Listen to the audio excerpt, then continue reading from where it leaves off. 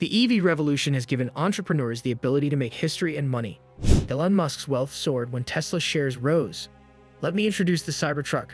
Many competitors are struggling in this rush to capture the moment. Many famous companies have failed, gone bankrupt, or struggled. Even established companies with automotive ambitions have given up. Over 30 enterprises have declared bankruptcy in recent years. Huge addressable EV market. In 2023, Tesla, which owned over 50% of it in the US, sold over 650,000 vehicles and earned $82 billion in vehicle sales and leasing revenue worldwide. EV sales were 8% of US new car sales that year. Their 2030 estimate is 46%, nearly 8 million automobiles. The business is not for the faint-hearted. Billions are needed. Applicants often underestimate capital costs. A complicated supply chain, factories, vehicle design, compliance with regulations, and distribution and servicing network are needed to deliver goods to customers. Why is starting an EV company so hard and so many fail? Let's check some important factors. Potential. Despite sales slowdowns, global EV adoption is expected to rise from 2.4% of new cars sold in 2019 to 61% by 2035. By definition, startups love large addressable markets. Venture capital pitch. First slide. Buses, trucks, motorbikes, and light-duty vehicles are included. Aircraft in the far future. Investment in EVs has increased in 2 years to $616 billion through 2027.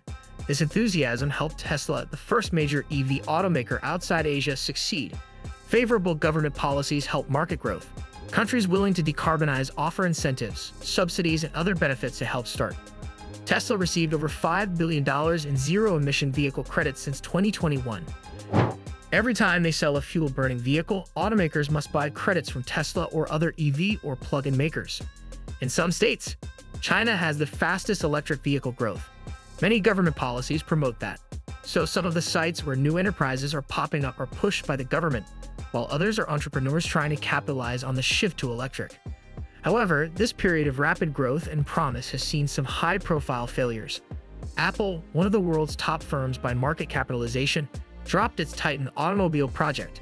The British company known for bagless vacuum cleaners, Dyson, abandoned its electric car plans because they weren't profitable. Both businesses had great profitability and return on capital. I sort of agree. You need considerable innovation to enter the automotive. Indifference. Bringing a car to market requires technical and design skills, execution, obtaining manufacturing space and suppliers, facing strict and complex laws, and introducing something new. Startups offer fresh start possibilities, even if you have an advantage. You must learn all these difficult things the large automakers do. You must learn design and supply chain building, lean manufacturing. You must learn to sell, repair, maintain, and provide after-sales service. Above all, it requires finance, money. Focus on capital returns, not stock prices. Actual capital returns aren't good. This industry is capital-intensive and competitive. Ford and GM had mid-single to low double-digit returns on invested capital for 11 of their 15 years as public companies. Tesla's ROI was negative. Straightforward. Companies run out of cash. The Fisker cash crunch was old-fashioned. Some of that was attributable to the capital intensity of automaking, but also company blunders. Capital shortages are automakers' major issue. That may seem clear. Of course, every firm faces it, but beginning an automobile is expensive. You're $2 billion to buy your first car. Some don't have $2 billion. Even with $2 billion, success isn't certain. That's just the beginning. You must move like a shark or die. So the next $2 billion and next $2 billion must be raised. Pick Rivian and Lucid. Both destroyed $10 billion. Interesting to see other little firms raise $1 billion or $2 billion. They consider that sufficient. Not even close. Many startups that went public utilizing SPACs have this issue. Public shell companies unite with private businesses, such as EV firms, to form SPACs. Through the merger, the private corporation goes public. The world has no venture capital firm that will give EV startups billions. The only way to raise that much money is to go public. SPACs had advantages over IPOs for EV firms. Instead of real revenue, you might go public with expected revenue. These enterprises could use markets to raise funds, according to the SPAC pledge. Not the story. Not like retail investors poured money into Tesla. Daimler and others invested as needed, then debt and other things. Pre-revenue startups shouldn't be public. Pre-revenue companies struggle to keep ahead of the bow wave and attract investors willing to invest billions in a firm. Manufacturing. To start the budget, where are those billions going? It costs $500 million to $1 billion to establish a factory and tool it. $200 million to $500 million to tool suppliers, and $250 million to $500 million to produce products. The building has fixed costs, factory management, and tooling. After building and tooling a factory, you must create a set number of automobiles to cover fixed expenditures. The parts seller will say, I have this high fixed cost. It costs $50 million to build 200,000 cars for you. Only 20,000 cars are requested. I need my money, but we don't have any. You don't get parts. Keeping everything operating while waiting to launch vehicles requires $100 to $200 million a year. After launching, you need more growth funds to build the second vehicle and maybe a second plant. Companies take different approaches. Vertical integration means doing everything yourself, or almost so. Outsource most of the work. Some use donor vehicles, which are repurposed vehicles or parts from another manufacturer, such as chassis or powertrains. On their endurance pickup truck, Lordstown started with a donor body. Elms began with a Chinese vehicle. This can save you from building something from scratch, but you can only alter the car so much. The asset-light model, used by Fisker, involves outsourcing automobile production to suppliers or contract manufacturers. Paying an experienced outside firm to produce a car in a factory already built may seem like a good deal, but it adds up. According to the Lix partners Mark Wakefield, bringing a vehicle model to life can take 2 to 4 times the projected hours. Nobody designs it once, and it's right. Electric vehicles are exempt from pollution laws, but they must also follow many other rules, including the Federal Motor Vehicle Safety Standards. Because FMVSS may murder people instantly, their entry barriers are aggressive and severe. A car must also be refined enough to drive comfortably. Vibration and driver important issues have intricate interdependencies. Loudness, vibration, and harshness are what McDuffie means.